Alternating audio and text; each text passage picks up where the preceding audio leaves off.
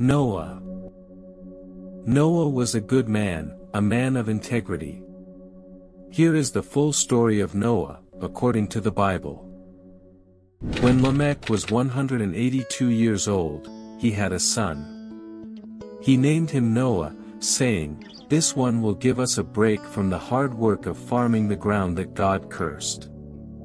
After Lamech had Noah, he lived another 595 years, having more sons and daughters. Lamech lived a total of 777 years. And he died.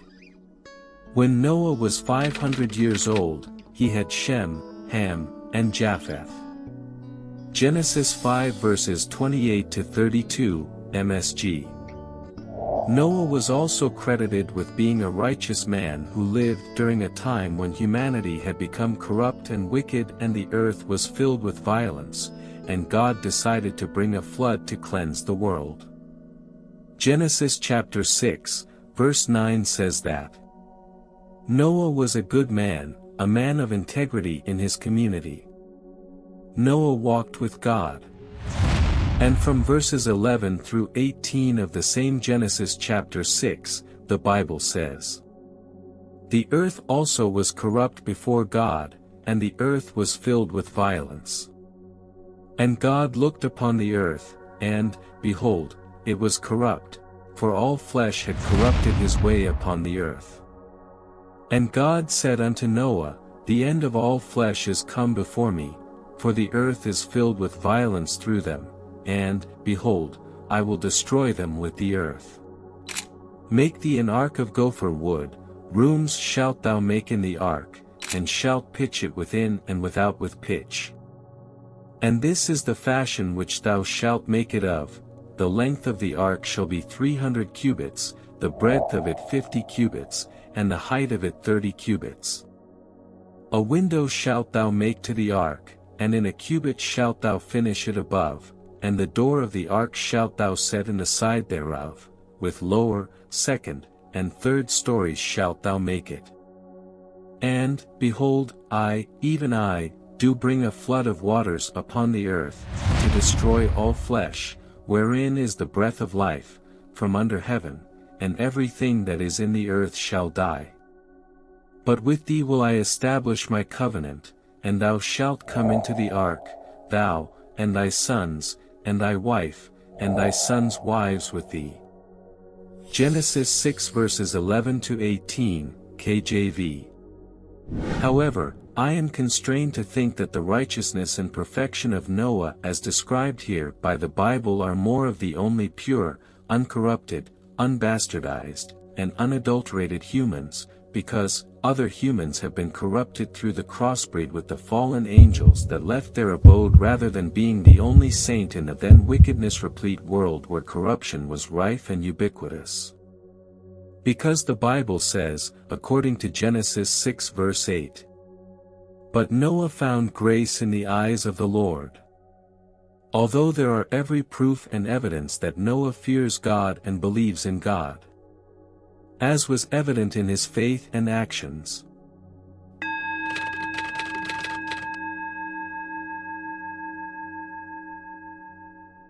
The account, where Noah receives instruction from God. The Bible says in Genesis chapter 6, from verses 13 through 22, "And God said unto Noah, The end of all flesh is come before me, for the earth is filled with violence through them, and, behold, I will destroy them with the earth. Make thee an ark of gopher wood, rooms shalt thou make in the ark, and shalt pitch it within and without with pitch. And this is the fashion which thou shalt make it of, the length of the ark shall be 300 cubits, the breadth of it 50 cubits, and the height of it 30 cubits. A window shalt thou make to the ark, and in a cubit shalt thou finish it above, and the door of the ark shalt thou set in the side thereof, with lower, second, and third stories shalt thou make it.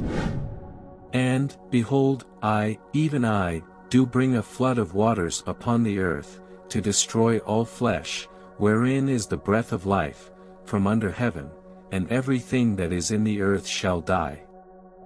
But with thee will I establish my covenant, and thou shalt come into the ark, thou, and thy sons, and thy wife, and thy sons' wives with thee.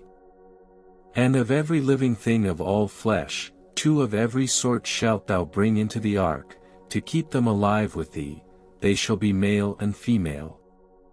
Of fowls after their kind, and of cattle after their kind, of every creeping thing of the earth after his kind, 2 of every sort shall come unto thee, to keep them alive.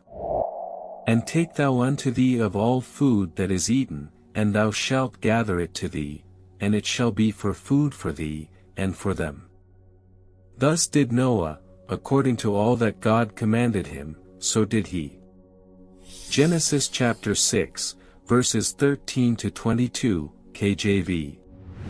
So for Noah to believe God and accept to build the ark despite the fact that there had never been rain before, and not minding mockery, insults, and the scorning of those who either have forgotten God or are deliberately refusing to obey him, is a testament and testimonial that Noah truly has faith and confidence in God.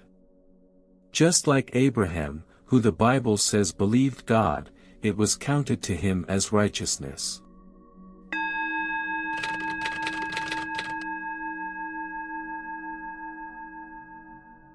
In further background on Noah's lineage and righteousness, the Bible says, Noah was the son of Lamech and the grandson of Methuselah. He had 3 sons, Shem, Ham, and Japheth. The Bible describes Noah as a righteous man, blameless among his contemporaries, and someone who walked faithfully with God. And in God's warning and the building of the ark, God spoke to Noah and revealed his plan to destroy all flesh with a flood. He instructed Noah to build an ark to save himself, his family, and representatives of every living creature. Noah faithfully followed God's instructions and spent years constructing the massive ark. And in the entry into the ark, the Bible says, in the 600th year of Noah's life, in the 2nd month, the 17th day of the month, the same day were all the fountains of the great deep broken up, and the windows of heaven were opened. And the rain was upon the earth 40 days and 40 nights. In the selfsame day entered Noah, and Shem, and Ham, and Japheth, the sons of Noah, and Noah's wife, and the 3 wives of his sons with them, into the ark. They, and every beast after his kind, and all the cattle after their kind, and every creeping thing that creepeth upon the earth after his kind, and every fowl after his kind, every bird of every sort. And they went in unto Noah into the ark, 2 and 2 of all flesh, wherein is the breath of life. And they that went in male and female of all flesh, as God had commanded him, and the Lord shut him in.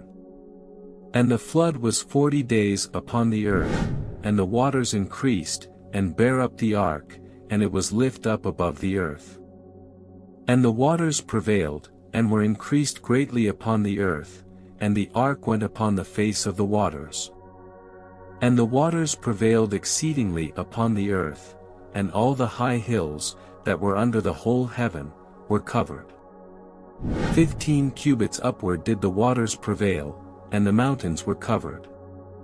And all flesh died that moved upon the earth, both of fowl, and of cattle, and of beast, and of every creeping thing that creepeth upon the earth, and every man. All in whose nostrils was the breath of life, of all that was in the dry land, died. And every living substance was destroyed which was upon the face of the ground, both man, and cattle, and the creeping things, and the fowl of the heaven, and they were destroyed from the earth, and Noah only remained alive, and they that were with him in the ark. And the waters prevailed upon the earth 150 days. Genesis chapter 7, from verses 11 to 24, KJV. When Noah was 600 years old, the floodwaters came upon the earth. Noah, his wife, his sons, and their wives entered the ark, along with pairs of every kind of animal, as commanded by God. God shut them inside the ark. For 40 days and 40 nights, rain poured from the heavens, and the fountains of the great deep burst forth. The floodwaters covered the entire earth, wiping out all living creatures that were not inside the ark.